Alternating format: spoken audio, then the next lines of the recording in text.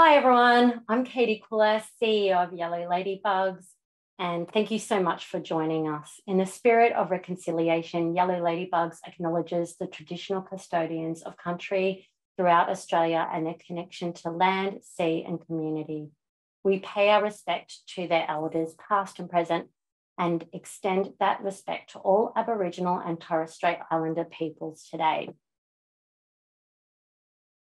Welcome to this panel discussion dedicated to the career and life advice from creative autistic panelists. Thank you to the NDAA for sponsoring this event, which has allowed us to deliver this content for free. We are thrilled to be bringing our live audience together with 4 autistic creative spirits who between them have an incredible wealth of lived experience, knowledge and expertise to share with us. A big welcome to all our attendees who are looking to learn from our speakers today and about their journey, turning their creative passions into a career and a way of living and thriving. And to all our neurokin who are tuning in, a big sparkly welcome. Thank you so much for joining us. We know that many autistic people are extremely creative, and today is all about celebrating this, while also overturning all the myths and stereotypes that continue to exist around employment pathways and career options for our autistic community. In the spirit of busting those myths and in preparation for this panel, we surveyed the Yellow Ladybugs community, and in response, we have had over 150 autistic creatives share what they have done in their prior careers. And it was so interesting. And if you're in the chat today, I'd love to hear what previous career or job you've had in the industry. I'd really like to hear from you all if you're comfortable sharing that. And it was just amazing to see, and it sort of proved that, you know, what we're talking about today, that the most common careers aren't what we think of when we hear autistic individuals. And we had, for example, a really huge response from the writing and author community. I think it was over 30% had said that they had done some writing in the past. We had over 22% of our respondents say that they were an artist. We had 16% say they're a photographer, and then marketing and advertising was about 16%.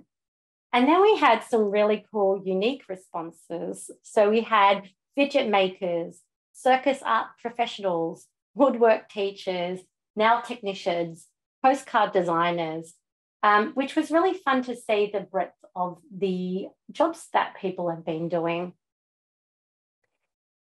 But today is about exploring some of the stories that sit beneath these statistics. And we did also ask what advice some of our community had, and that's what our panelists are here to talk about today too. Some of the advice that we had from our members and also from our team for people who are wanting to get into the creative space is to build a portfolio, even from a young age. And if we've got links in our resources, which will share what a portfolio is, but it can be just a way to show what you've done in the past. It doesn't have to be work related. It can be in your leisure time. It can be a reel or a video reel, and it really showcases who you are. It's also about your passion and persistence.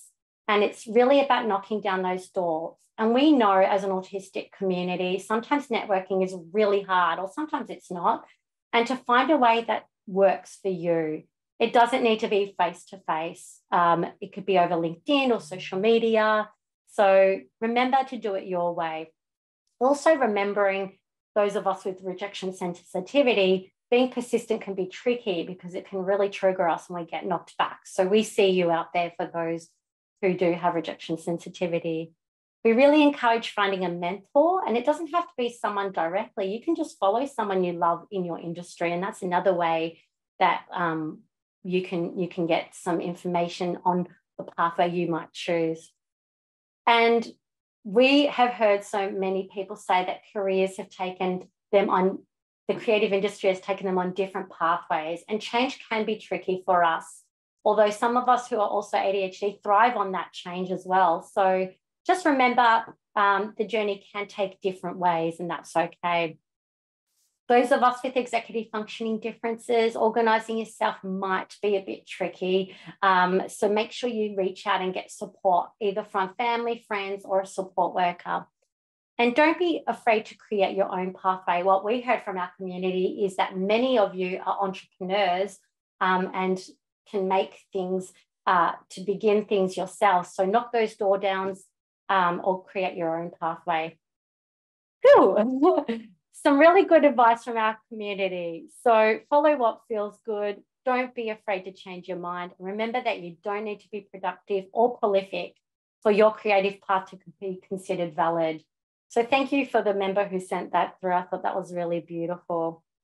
Set boundaries or you might burn out. And again, that's a really important one for those of us in the autistic community who go all in. Lean into your special interests. And today we will hear from our panelists about that. And embrace every opportunity to explore your soul. You won't know what you like until you try it. And I guess trying and new things is, again, what our panelists might talk about today. And I really love this one. If you're not given a seat at the table, and we really should be given a seat at the table, make your own. And this last one is make sure you work in a healthy environment. And it's, again, about boundaries and looking after your mental health too. So what we're also going to send all our attendees is a resource pack, which includes some really awesome, innovative, inspiring neurodivergent creatives that you might want to follow, as well as links to business and grant templates, useful resources, and community survey advice, and the full advice that we were given in our survey. So let's meet our panelists, because we want to empower you to focus on your passion and strengths. We know this is an amazing way to live a life aligned to your values, needs, and interests. Your pathway may include so many things, whether it's a need for novelty or the drive for autonomy and possibly the practical need for flexible hours or work arrangements. We recognise that there are challenges, and today we will cover over those two areas, whether it's rejection sensitivity, as I said, executive functioning load that can come with self-employment, and the systemic employment barriers that exist for our community. So in today's discussion, we hope to provide some guidance about how the creative industry can provide amazing opportunities for our neurodivergent community to flourish, and also the practical side of what steps you can take if you are beginning this journey or considering a career change.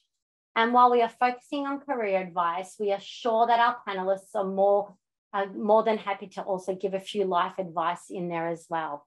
So I've spoken enough from me. We're going to now do a few intros.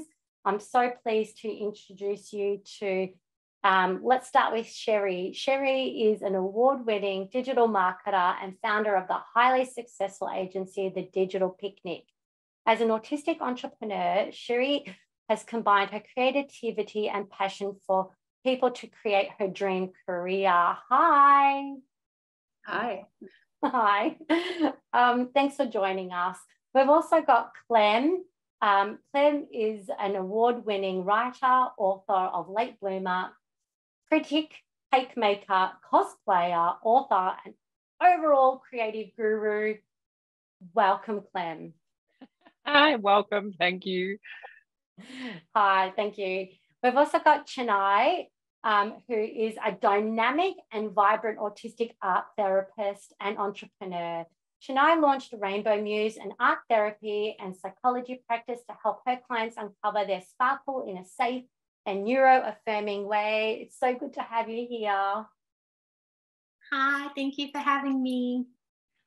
Awesome having you here. Thank you so much.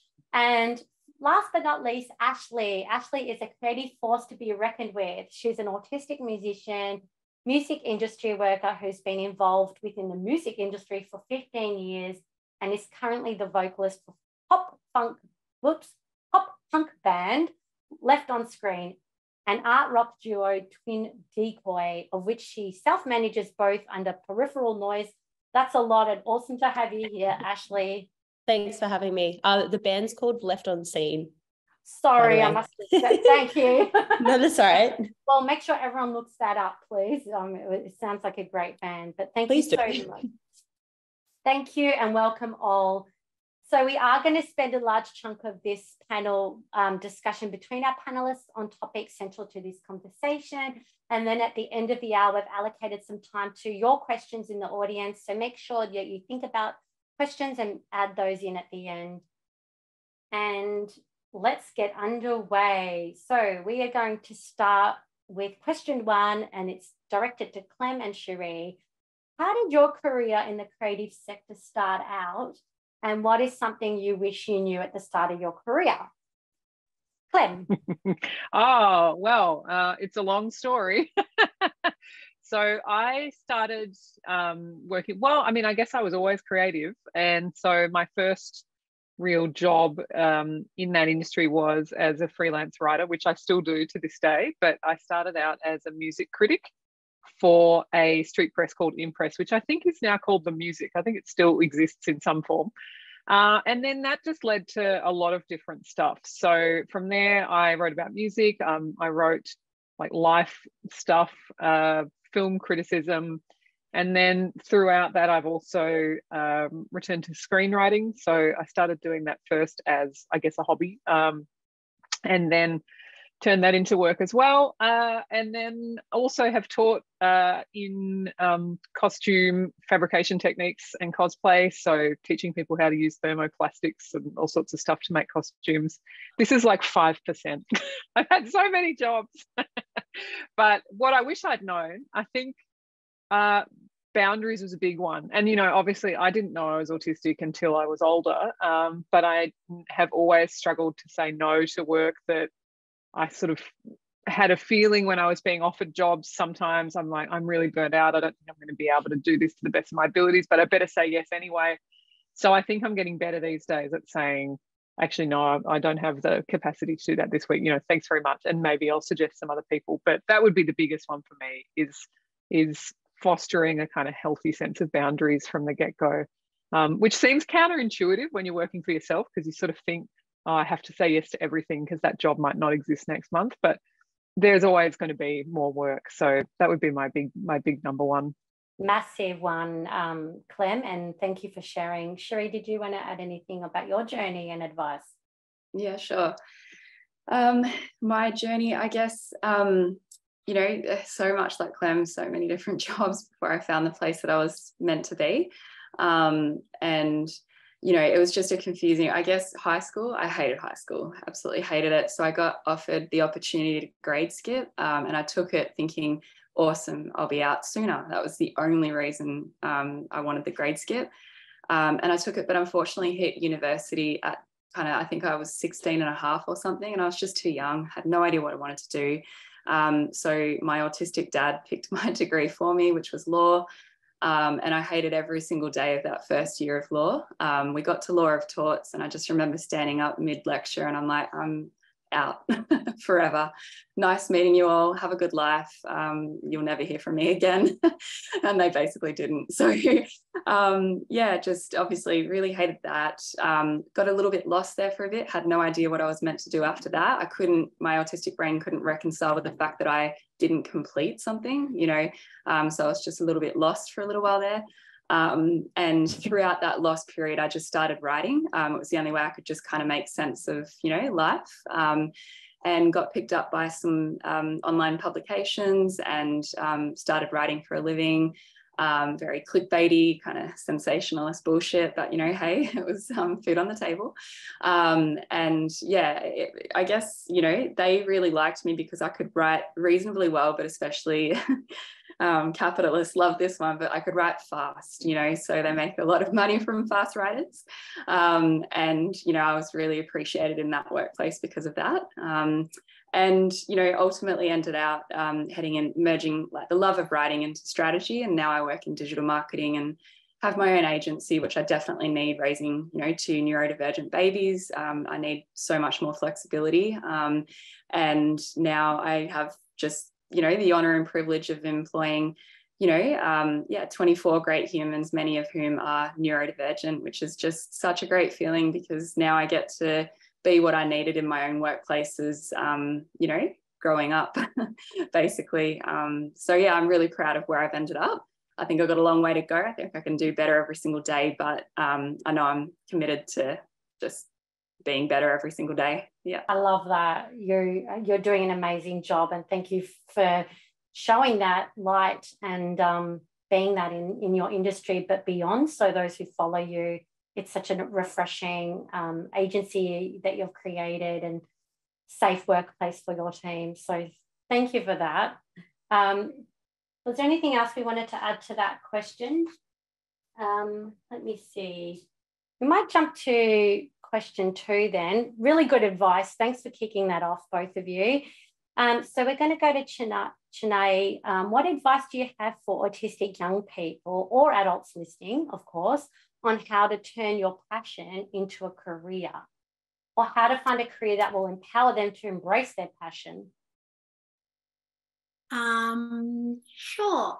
I really related to Cherie, what you were saying. I also hated high school, and I spent a lot of time in the art lab with my art teacher.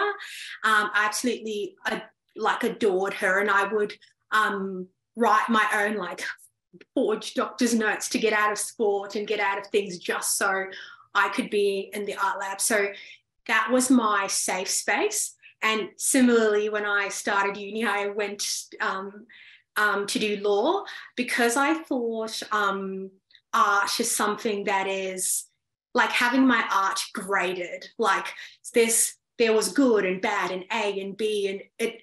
When I was younger, that kind of ruined the fun of art for me. Like the competitive, I guess, being objectively graded and marked on it. And I thought that, I guess, was the only option. And once I began, I sort of stopped creating art for a little while. And I, afterwards, ended up in community development and international relations. And that was following my heart because I visited a remote First Nations community and got to be in community. And I was like, there's something I love about being barefoot on the ground with people. And that's how my career started, like working within communities, building things and creating things. So it was a different form of collaborative, co-creating creativity.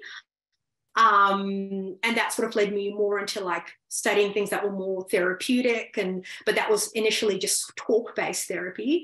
And then I discovered that art therapy was a thing. And at the time that I discovered it, I was in a job that wasn't really suited to me.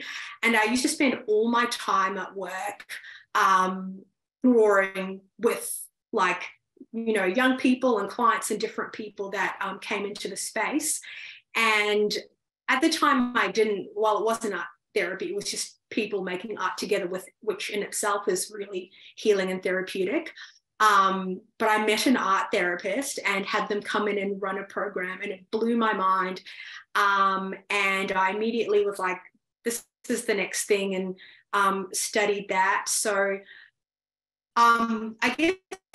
Sorry, that's just cut out there. So while that hopefully gets back online, we might jump to Ashlea just to get her response around advice about your journey. Hi, everyone. Just before I start talking, my asthma's playing up at the moment, so forgive me if I start having a massive coughing fit. So I've been in the arts and the creative industries and performing arts since I was a baby. My mom is a visual artist, and very much encouraged both my brother and I, who is also autistic, to express ourselves in however way that we need to, because, like, for example, I wasn't very good at telling people how I felt. So she really encouraged me to write letters and stuff. But as for my journey and how I've started to turn my passion into a career, I started in music when I was in year 3 doing xylophone. Then in year 5, I started piano and musical theatre. Theatre definitely helped me learn how to mask, which has been both good and bad. We all know how tiring masking can get. But yeah, I attended the Australian Institute of Music in Sydney, And I was like, yeah, you know, like do a 3-year course in 2 years. Why not? I took 3 years and didn't finish it, but because I kept getting sick. I was a vocal major, and you kind of can't get graded when you're sick. So I left with my diploma, found out I was pregnant with my son, and then I've been building my career since he was born. I'm a vocalist in 2 bands, a pop punk band, Left on Scene, wearing that merch today because today is actually Oz Music T-shirt Day. Support actor raising money for musicians and industry workers who've been doing it tough, and they've really been supporting the industry over the last couple of years. I loved and absolutely adore their work.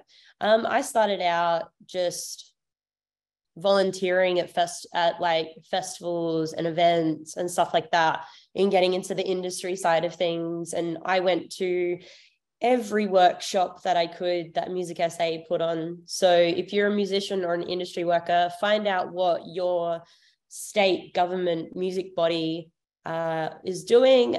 Music ACT and Music New South Wales always have amazing things happening there. So you definitely get to as many events and workshops and get to know your local industry.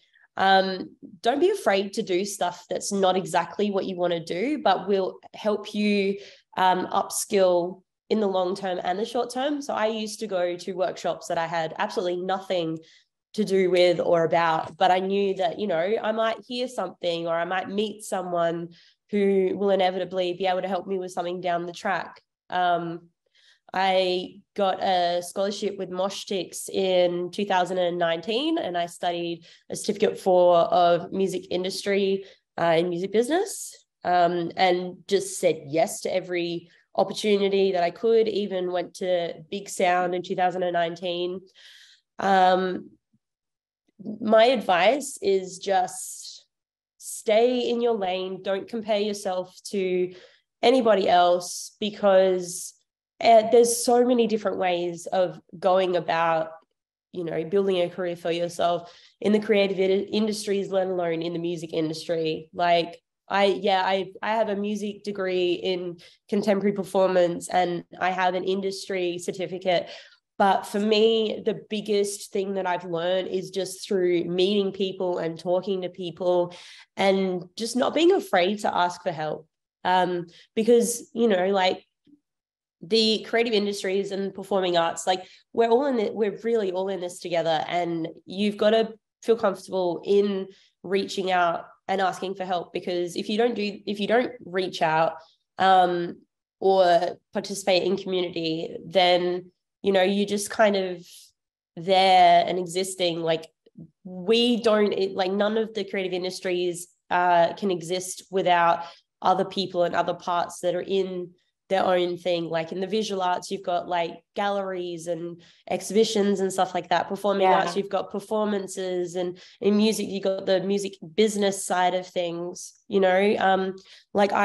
While I couldn't perform when my son was really little, I built up my industry contacts and got some work there. Like I self-managed 2 bands, because who best to look after yourself than yourself? You know, I can work at my own pace, and if I need to take a couple of days off, I can.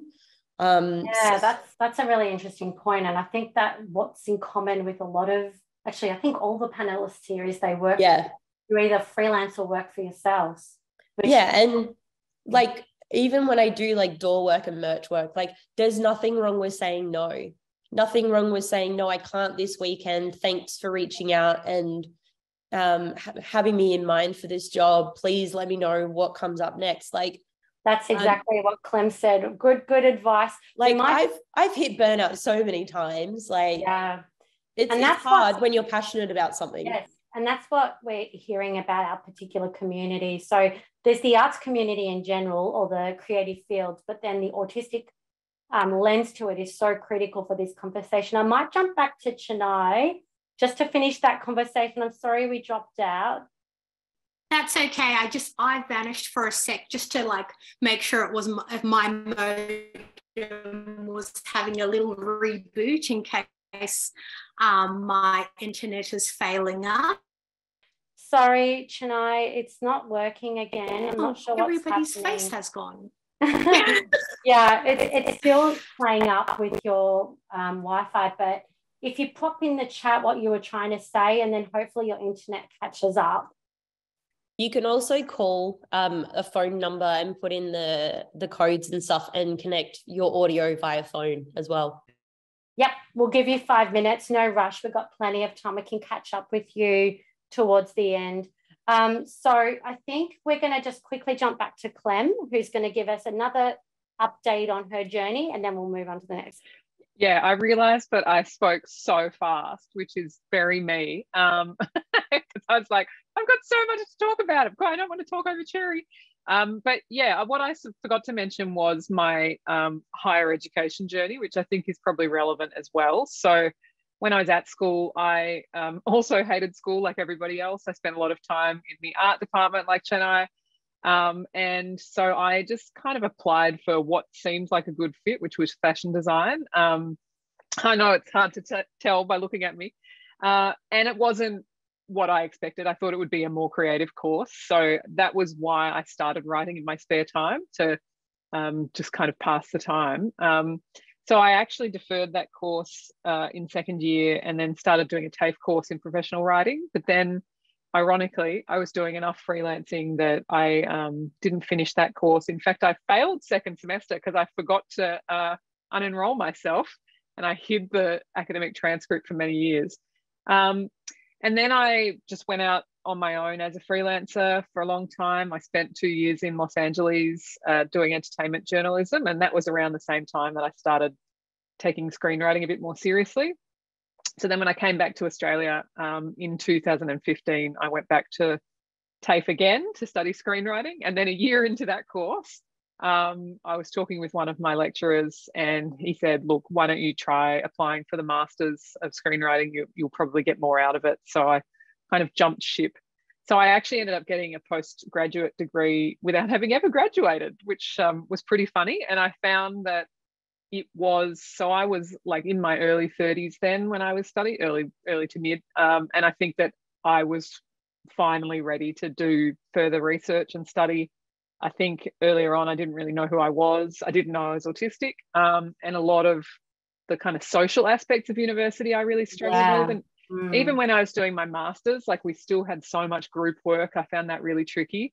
So I think that's something that is always that bears repeating, because I know a lot of autistic people particularly, and neurodivergent people more generally, struggle with higher education. And I think, you know, a lot of universities are only just starting to get like accessibility in terms of, you know, ramps and wheelchair access. So the idea of there being any kind of accessibility for neurodivergence is still pretty, you know, like I'm about to hand in my PhD in the next 6 months. And when I started in 2019, it was a real uphill battle to explain, you know, why the hot desking situation in the HDR lab wasn't a great situation for me. Same with when I was, you know, working at a newspaper, that I was sort of trying to explain to them, listen, I'm not being a diva. It's really destabilizing if I come in and I don't know if there's going to be somewhere for me to sit, et cetera, et cetera.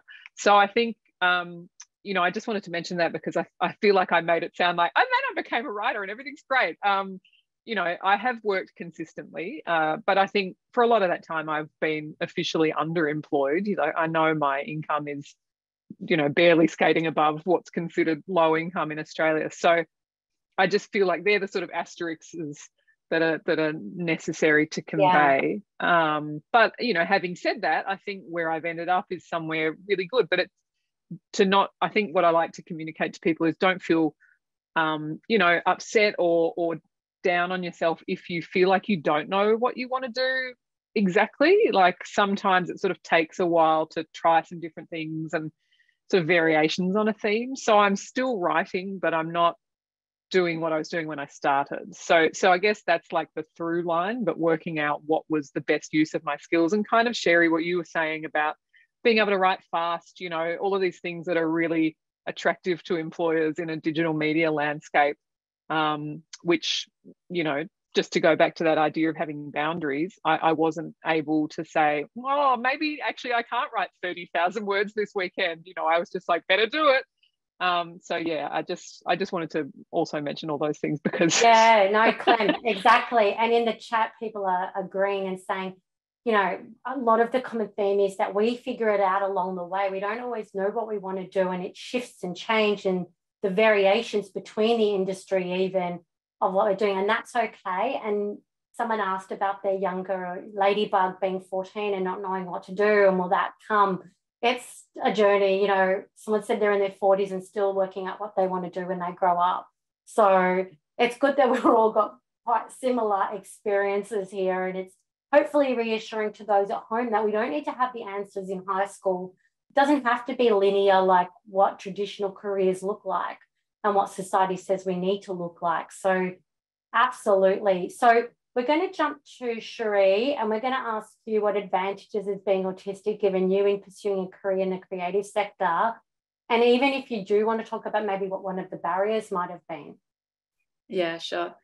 Advantages, I feel like everything that comes so naturally to myself, yes, it's definitely the autistic profile, but I only know that as myself, you know, is that, you know, I find myself in this organizational leadership position, and I get these compliments that make me super uncomfortable. I'm not great at compliments, you know, it just feels sometimes superficial, or I just like probably intellectualize it too much. I'm like, oh, but you can't say that because you don't really know that 2 days ago I didn't make a good leadership move, so you can't quite comment on these like leadership strengths and so on. But you know, actually I have landed on realizing I am a really strong leader because I only know how to be radically accepting, radically transparent, and just anything that you can scroll through freaking LinkedIn or TikTok that tells you that's what a good leader is. And I'm like, you know, and it just is the only way I know how to be, you know. I would say radically kind, like not those TikTokers who, you know, throw $1,000 down on an unsuspecting person in a cafe or something. But I just mean like at work, I'll always have a freezer full of food in case anyone's just run out of spoons for the day and just need to take something home. You know, to avoid cooking, or like just things like that, just the smallest things that are radically kind. And as it turns out, you know, I've got this competitive edge and competitive advantage compared to organizational leaders that I know and see, and I just think, oh God, yuck, you know, I could never lead a team the way that they do. It's just really ruthless, you know, and hierarchy and ego based, and you know, just all of the things that I don't have. I can't even fake them. I'm told, you know, Cherie, you could be a little bit more this or that, and I'm like, I haven't got it in me, mate. Like if you have it somewhere in a little bottle of something, I'll buy it off you. But the truth is, I know for a fact, even if I were to buy the potion, drink the liquid, all I'd have is a shit workplace that I don't want to be at anyway, you know.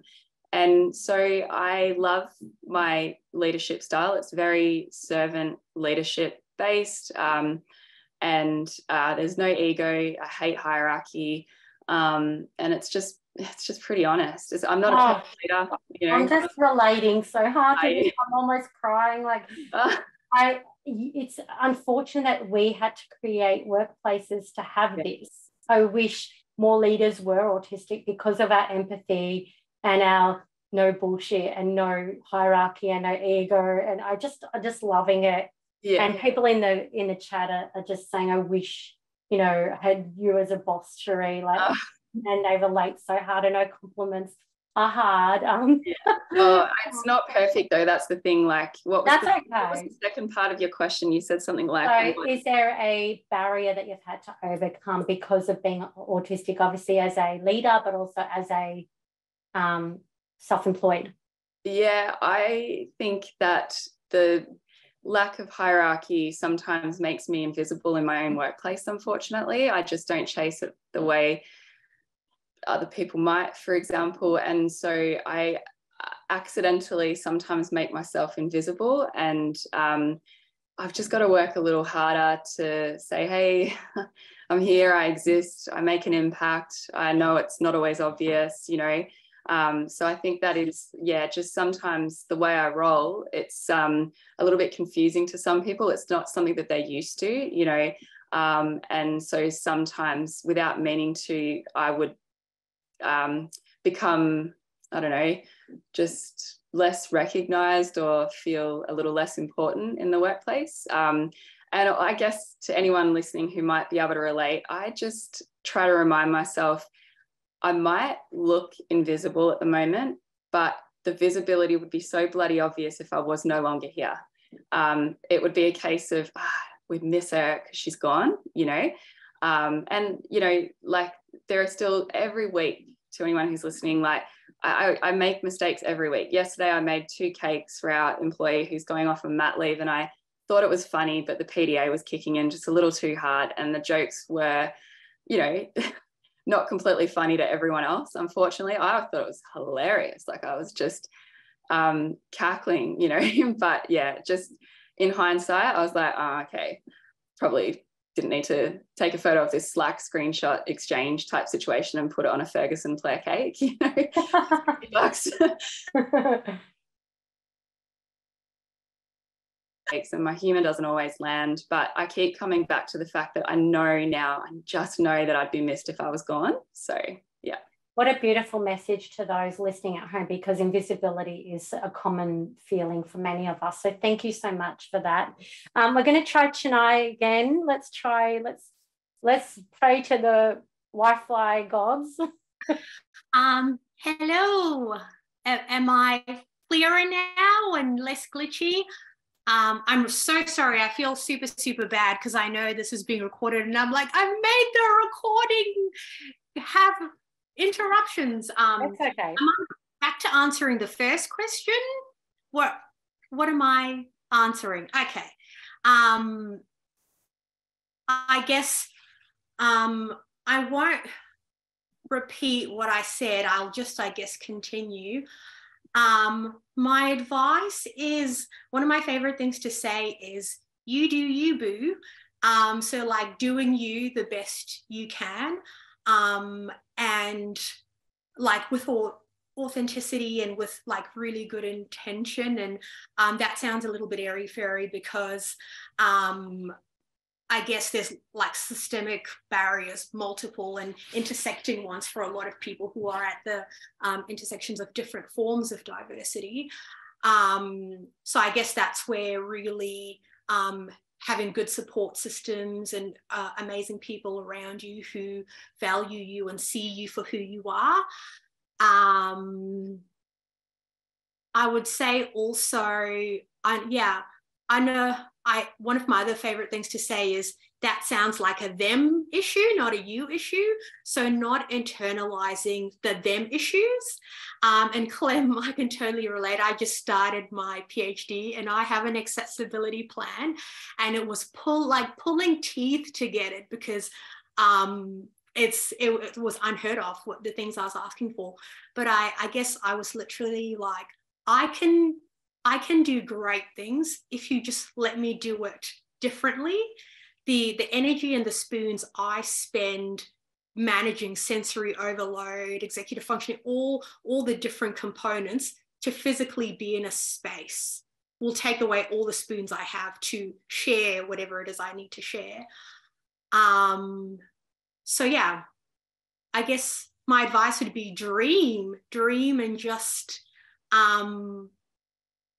surround yourself with people that fertilize your dreams and believe in your dreams and find different ways to make them possible, and also have dreams outside of the box and outside of what I guess capitalism says is possible. Beautiful advice. Thank you so much for that. So we might finish off this part of the question with Ash. We're just good with time for now, but yeah, what's your advice for pursuing a career as an autistic person? Sorry, that was the last question. Oh my gosh. The advantages and barriers. Yes. Well, okay, so the advantages. So when I was doing my music degree, like my performance degree, I was very much like, I really wanted to get better at my craft. I really wanted to be, I'm a giant music nerd when it comes to pretty much everything except for like audio engineering. So that's kind of like been my focus for like 20 years, which sounds like a very long time. But yeah, like because of being autistic, and having, also being ADHD, I genuinely don't actually think about other people's opinions of myself. So I kind of just do what I want to do, and I focus on what I need to do to achieve my goals. I mean, I've been very ambitious for the last like 5 years. I've worked my absolute butt off to get to where I am now.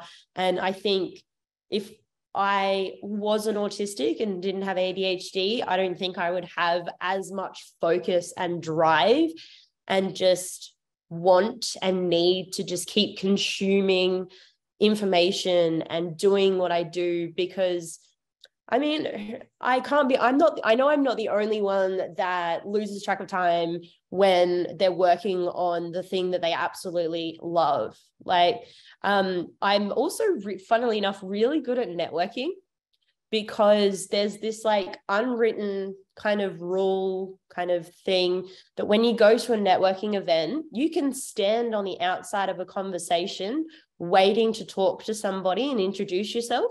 So there's none of that awkwardness. And what I find really funny is when I talk to a lot of, they're not necessarily neurotypical, but the more neurotypical people that I associate with in the industry, they're like, I don't understand how you can do this so well. Like, it's so awkward. And I'm like, I know. And like, everybody's awkward in this situation. So you might as well just embrace it.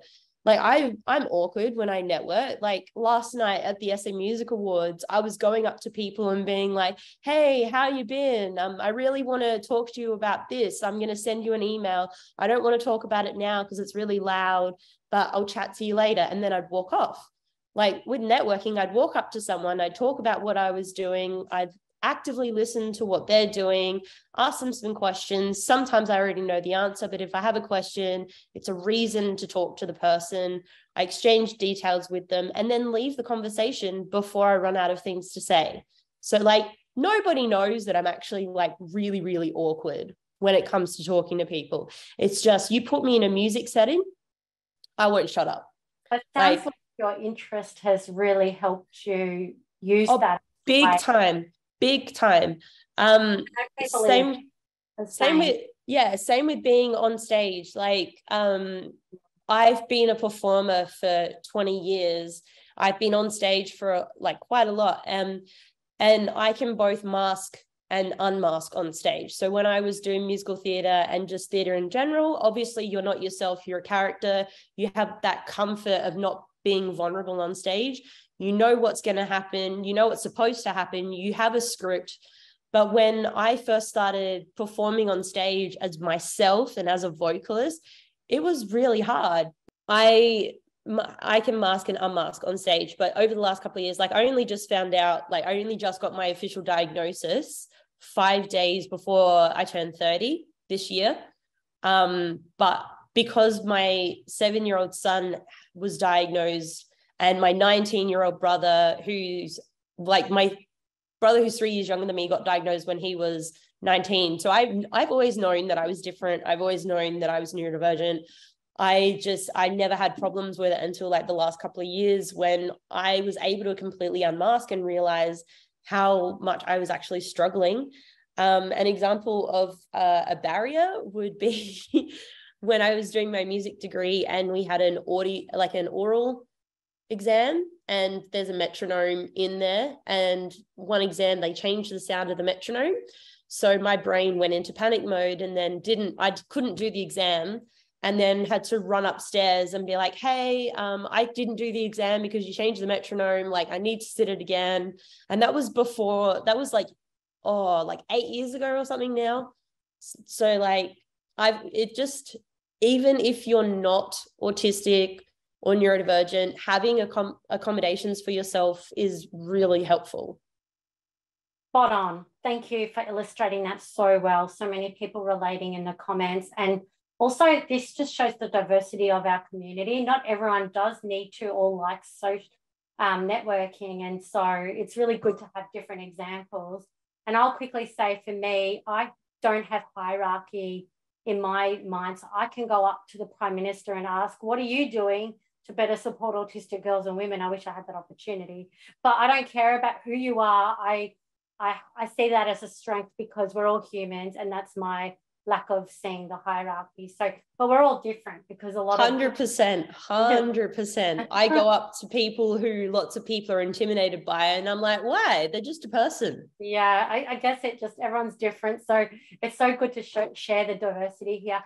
Thank you so much. We're going to go to question 4, and we're asking, this is, I think, the final question before we go to our question and answers, and there's lots of questions from those listening at home.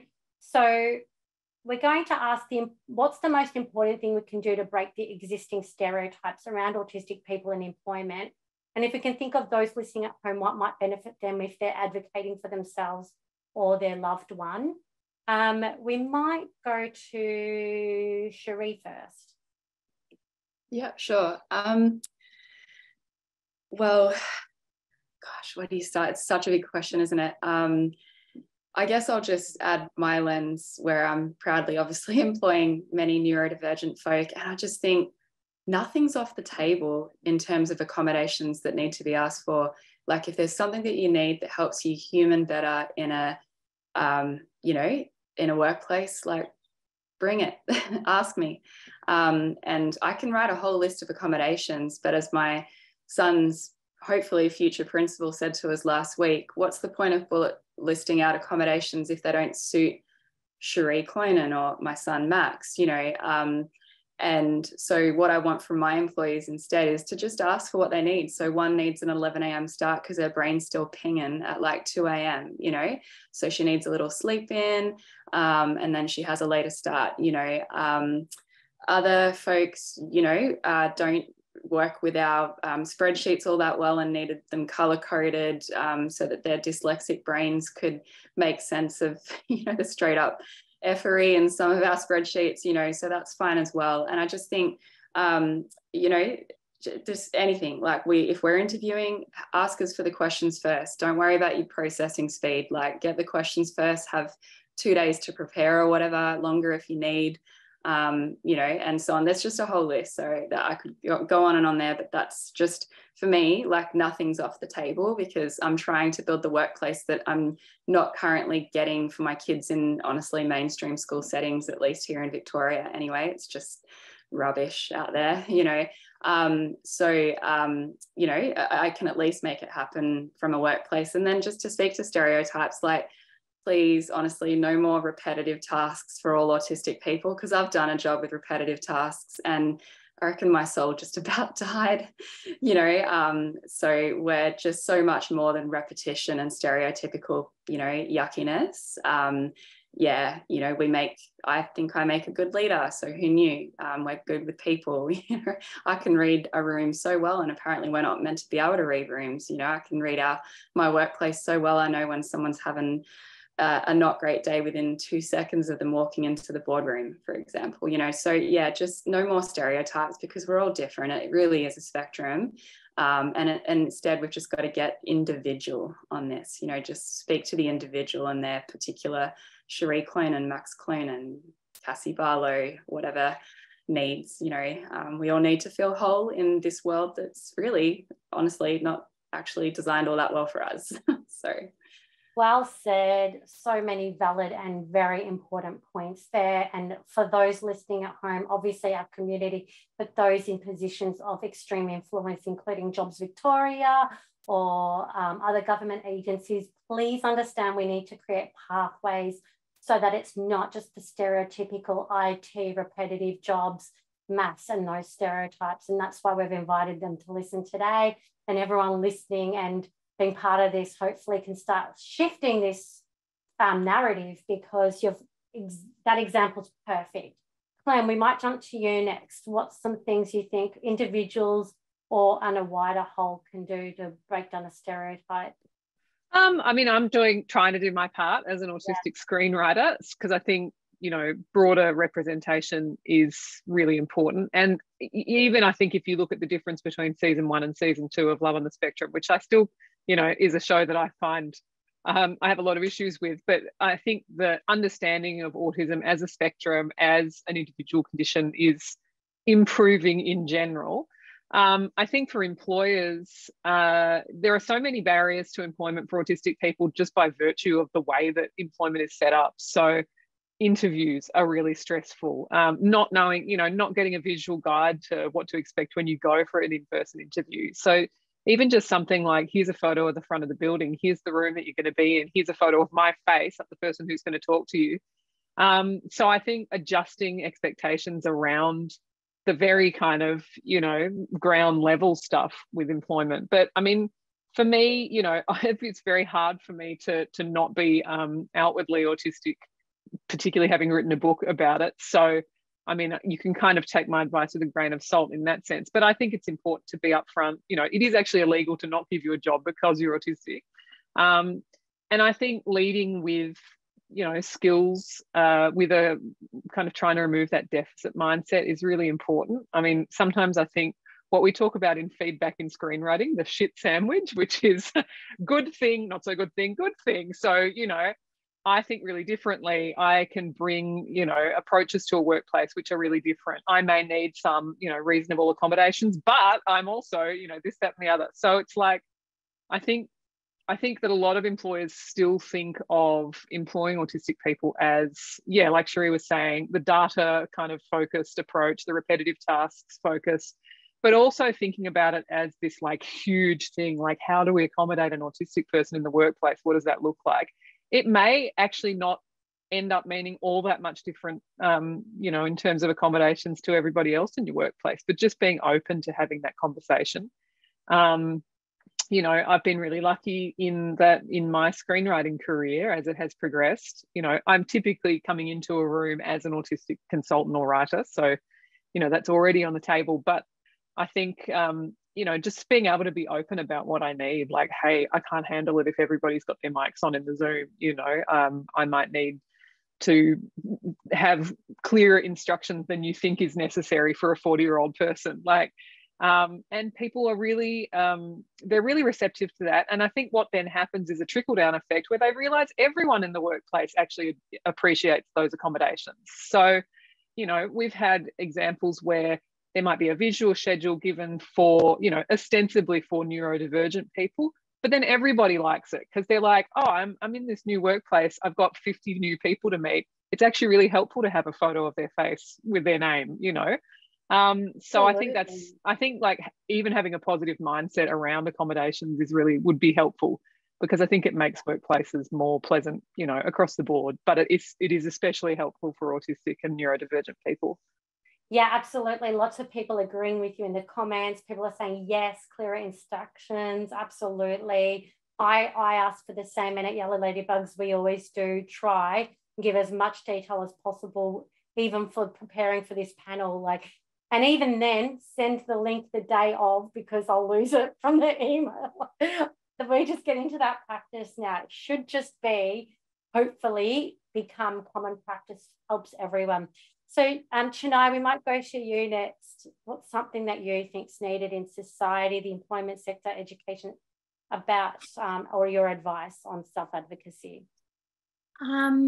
Well, I guess like being a creative and a creative person, but also working in that like therapeutic space. So often I might sit in a care team meeting with in a multidisciplinary team of other therapists and hear them talk about beautiful humans such as ourselves in quite a deficit-based way. And it is completely heartbreaking. And I love to make it really awkward and be like, that's actually not true. Hello. But also sometimes meeting parents who haven't been exposed to neuroaffirming practices, who their goals for their children are an approximation towards being neurotypical. And I have to say, unfortunately, I'm not the right person for that. I don't believe in that. I can't help with that. I think really realizing autistic communication is multimodal. So even just saying spoken word alone is a thing. So at our clinic, you don't have to, even if you are able to speak with words, you absolutely don't have to. If you don't want to, you can write, you can draw, you can use your body, you can do whatever makes you feel comfortable. And I think we need to, workplaces can think about different ways of communication, different ways of socializing, the idea that things need a function and a context.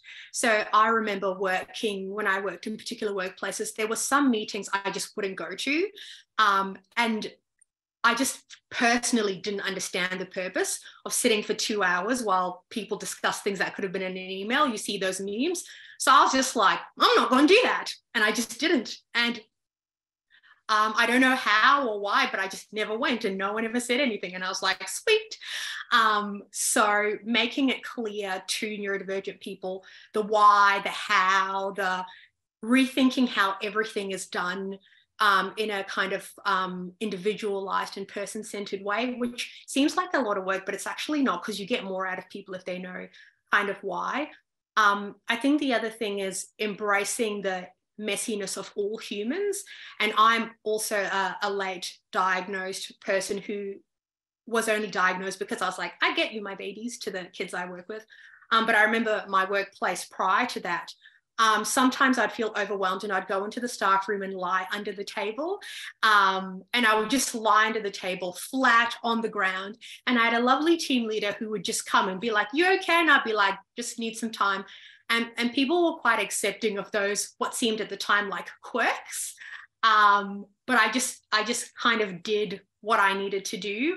And didn't care too much what people thought, because that notion of fake it till you make it, I was like, I've never really been able to fake it till I make it. So I have to like lie under the table till I make it, or have squishies, be sniffing a squishy in an important meeting with important people kind of thing. And that's okay. So yeah, my advice is let humans be humans, and then they will be the best humans. Such good advice, I think. And as trailblazers of each of you speaking today about this, it's going to just become more and more common for people to be themselves in workplaces. We've still got such a long way to go though, but I'm so glad you've had some positive experiences. That sounds amazing. So we're going to finish with Ash on this one just briefly, because we've got so many questions and we're 1 o'clock. Yeah, I am going to keep this very brief because a lot of the stuff has already been covered. But in regards to breaking the stigma, like for example, I may look like someone who could hold a job and just, be in the workplace. Like I haven't actually been employed for an employer since before I started university. And that was like 10 years ago. At the end of 2020, I worked at JB Hi-Fi for 2 months, but did not last because of being overstimulated all the time, the bright lights. I was having meltdowns in the toilet. Like it just wasn't a thing. I think the biggest thing is that we need to stop thinking of autistic people as just science and maths brain. Like I 100% fell through the gaps because I could mask. I was interested in music, what I'm interested in and am like fixated on and could talk about for hours on end was just seen as quirky or, oh yeah, she's just really into music, like anybody, So yeah, I think we also need to provide safe spaces for each other as well. Like I was talking to a friend of mine recently who, because I just don't really mask a whole lot anymore, I said to her, if you want to practice unmasking, you pick a couple of safe people. And when you're with those people, you just say to yourself, I'm in a safe space. I'm with safe people. It's okay to not mask. And then from there, you just kind of do it more often. And the biggest thing that I did in the beginning when I started unmasking was saying what I wanted to say in messages and not going back and editing it until it was like tiny. If I wanted to send paragraphs upon paragraphs to somebody about something, I did. You know, don't self-edit yourself too much. Pick your safe people, show up as yourself, allow people to meet you where you're at. Don't try and overextend yourself, just exist. It is such a beautiful thing once you get to that space. Even if you're only in that space for a very short amount of time, it is such a great place to be. Also, if you have any questions after this, you can find me on Instagram too. Love it. And thank you so much, because that also crossed over to a bit of life advice, which is beautiful. So thank you so much for that. So I've got a question, and I know if anyone does need to log off now, they're welcome to. We might just continue this for 10 more minutes. I know Cherie needs to head off too, but I will put this question up. Someone's put a question in saying that they're 35, still trying to get somewhere with their creative writing, but their perfectionism has them frozen for over 10 years. So any tips on that? So I can definitely say something in regards to creativity and being a perfectionist. Sure. Any body of work that you're working on is a snapshot in time of where you're at. So for me, I could be working on a piece of music or a piece of writing like you are, and just trying to refine it. I'll release it. I'll let it out into the world when it's perfect, when it's ready. Don't worry about that. Just do your best for where you're at. Release it, because then you have something out there. You're better off releasing something that's not amazing than not releasing something at all. Just do the thing, get it out there, because as I said, it's just a snapshot of where you're at that time. You can always do more work. Yeah, really as a professional writer, I would say just read some of the stuff that actually gets paid for. But yeah, I think it's sometimes I think a bit like Cherie was saying, you know, the volume of work that I've had to create, I didn't really have a chance to stop and think, is this my best work? But yeah, I think being able to trust that everything is kind of a work in progress, you know, there is no final draft. So try and just start small, you know, find some writing opportunities that are small, short story contests, you know, short essays. There are sometimes, you know, 6-word story contests. So don't feel like you have to write 80,000 words right off the bat, and join a writing group, you know, find some other neurodivergent writers. It doesn't have to be in person, just some kind of sharing circle where you can all give each other constructive feedback, or even just read each other's work, I think is really, really important, because that editor relationship is one that you don't get a lot in the industry, unfortunately, just because of the turnaround of things. So if you can find that kind of mentorship or collegiate experience with other writers, it could be a Facebook group, WhatsApp group, whatever, I think that will really help. And it also stops that feeling of being solitary, which unfortunately writing is. Yeah, absolutely. And I'm going to jump to another question to Cherie, but just on that, Ebony Birchhanger did a great talk for us at our conference on as a perfectionaut, autistics or perfectionist, and we'll try and make sure we link that as well, because it's a really good point about near enough is good enough, and trying to use that mantra as much as you can. Just for timing, I'm going to jump straight to Cherie on this question. So someone's asked, managing emotional regulation in the workplace, especially with unpredictability of feeling invisible, how do you effectively manage any of these challenges that you have, if you have them?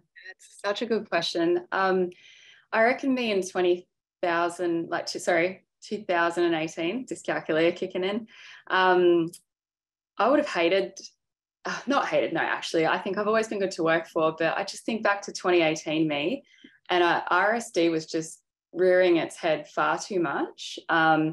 And I had to do so much work on it.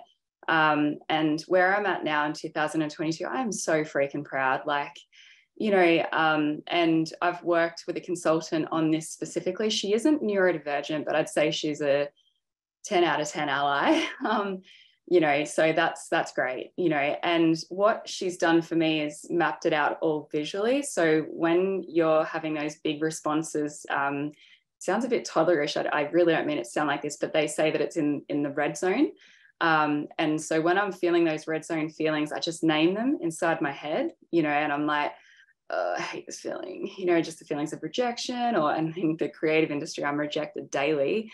And I'm disliked online, like daily, you know, that's just the bigger the visibility, the more you're seemingly disliked. What I've tried, I love seeing the end game, and the end game for me is on this same chart, making myself get to the blue zone, which is a really constructive place. And it's just, you know, it honestly doesn't feel ableist. It doesn't feel like I'm not owning, you know, my autistic profile, but the blue zone feels so much safer, healthier, feels like I'm a much better employer, feels like I'm a much better person. I'm even having some ripple effects on my marriage and my kids, which was a happy little side bonus. Wasn't expecting that, but I'm sure Dave's thrilled, you know. So yeah, I know what to do now when you are.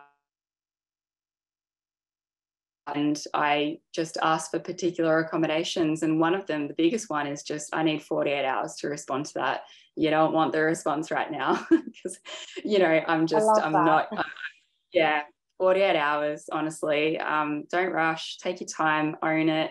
You're not a shit leader if you need a little more time to honor that processing speed and get out from red to blue, you know, and I'm just much more honest now. So name it all, have a name for how you're feeling. It's usually always autistic specific for me, and then just get into a better spot. Yeah. Love that. Thank you for such specific advice. I really love it. So Chenai, how do you, I don't know if this is something that relates to you, but we've had a few questions around burnout, and obviously all of you are self-employed or freelancers. How do you balance paying the bills and burnout?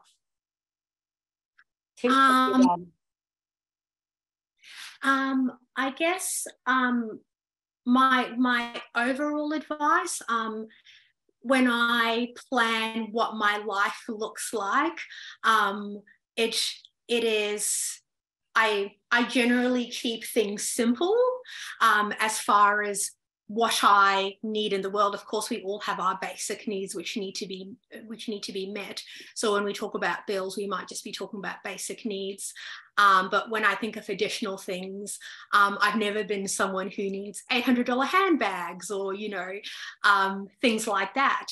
So firstly, like living a life that is as simple as possible, so you never have to overextend yourself for things that will potentially be harmful, because it's a thing I see in general in the world. So much consumption. They need to work more to consume more. They need to consume more to feel better from working more, and that kind of thing.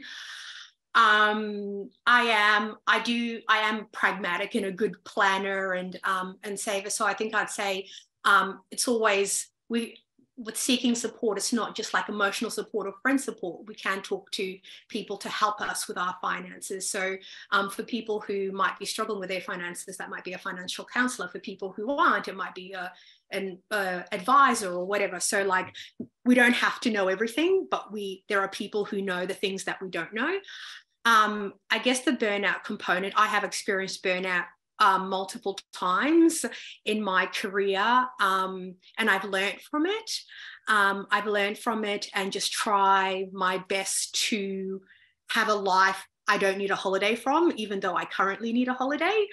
But it's just been a really busy time. So embedding as many things into my regular schedule that care for me. The biggest thing, and I did see someone in there ask me how I manage something like, I guess, with being a therapist. And I think freeing myself from imposter syndrome by not claiming to be something that is impossible. When I work with someone in a therapeutic setting, the idea that there is a helper and a helpee and something is going to happen in that dynamic, I'm just like, I learned some stuff at uni, which might be helpful. I can tell you some of it, but like, let's work it out. And if it's not working, you can fire me, and that's okay too, because I only can do what I can do. And then it's like, I'm not an expert. I'm all those kinds of things. And I think the hustling for our worthiness, as Brene Brown calls it, often can lead to that overextension. So it just boils down to holistically living the best kind of possible life I can, with assistance where I need it, and yeah, keeping it real. Love it. I love keeping it real. I love the transparency you talk about. It's amazing. It's really validating to hear others are similar, and hopefully, you know, many in the chat are relating to. I love all the little side comments that our panelists are putting in. So thank you. Really funny stuff I'm reading. So it's really cool. The connection we're making here today is amazing. For those at home, thank you for joining us. I think we've probably got to the end of our questions, but we might share some more answers on our socials, and each of you who have attended will receive an email link to the recording, so you can go back and listen to all the incredible advice that's been shared, and also a resource document which will include over 100 quotes from our autistic adults on having, building, or aspiring to a creative career. This is sort of like the tip of the iceberg. We've really just touched the surface. Honestly, we could do a whole 3-day conference on this. I mean, hello, if the government's listening, we need to invest in this space, because, you know, I don't know about those listening at home and our panelists. We've got such a long way to go, and I haven't really heard a lot about autistic creative careers even discussed. So this is like one of the first things I've seen in this space. So thank you, pioneers, for being part of this, our panelists. Is there a final comment you want to say? We've got probably a minute left. So that I'll say thank you to each of you. Thanks for having us. Oh, one thing Thanks that I will say, because we have run out of time, a lot of the work that I do behind the scenes is all about putting on events that are safe for lots of different disabilities, accessible in many different ways. Like myself, I can't use stairs, so I try and book events and gigs in places that have lifts or minimal stairs or stuff like that. A lot of I advocate for no smoke machines, no strobe. So that's in our rider for all of our gigs that we do, because I'm asthmatic, and also being autistic, strobe just is but yeah, just don't be afraid to advocate for your needs. Thank you, Ashlea. And you know what? That's a good point. Clear, concise communication will get you very, very far. Thank you. And that's a good point about our needs are sometimes invisible, and accessibility is so important. But I will say, just to thank you, to sum it up, great advice. Anyone that does want to follow these incredible panelists, we're going to send links to their socials as well, so that you can follow them and they can be your online mentor in a way, because they've got so much to share. Thank you, Clem, so much for joining us again and being a regular at Yellow Ladybugs. Thank you. And I wanted to just say a quick thank you to anyone who came today who's not in the club. You know, if there's anybody here who is an employer, or, as Cherie said, a 10 out of 10 ally, that's great. You know, in future, it would be really amazing to get like 350 non-autistic people in an autistic seminar. So good on you if you're a thought leader on that front. Yeah, thank you, Clem. Good point. And it was so good to introduce you, Ashlea, and Chenai. Thank you so much for joining us. We'll be seeing more of you, I'm sure, at Yellow Ladybugs events. And from here, I'm going to be drawing you your picture. Yeah, we were saying we want to express my feelings and how it felt to do this with you. Thank you. We will share that with our community and somehow get it up at Yellow Ladybugs headquarters, because we want to have as much autistic creativity around us as a pretty fully neurodivergent team. We just love everything about our community. So thank you so much. And thanks for listening at home. Please share this, because the more we can amplify. We've been live tweeting today, so if you're on Twitter, make sure you share it. Thanks for joining in, and thanks for coming along.